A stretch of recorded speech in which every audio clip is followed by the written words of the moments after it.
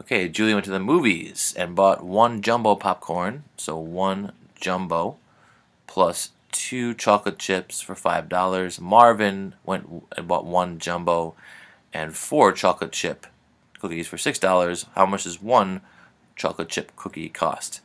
Well, it might be obvious to you. You can probably see the answer by thinking about the change in cost, and only the cookies change. So they must be 50 cents each, right? Because you bought two more cookies and the price went up by $1.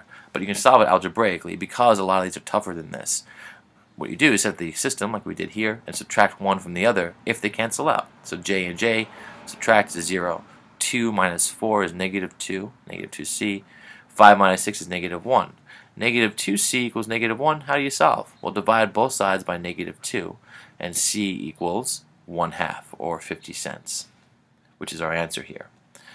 What is the solution to the system 2x minus 5y equals 11, and negative 2x plus 3y equals negative 9? Okay, sorry about this 3 right here. Alright, since these are opposites, we're going to add them. We want to cancel out. These cancel out. Negative 5 plus 3y is 2y. 11 plus negative 9 is 2. Divide both sides by 2, and y equals 1.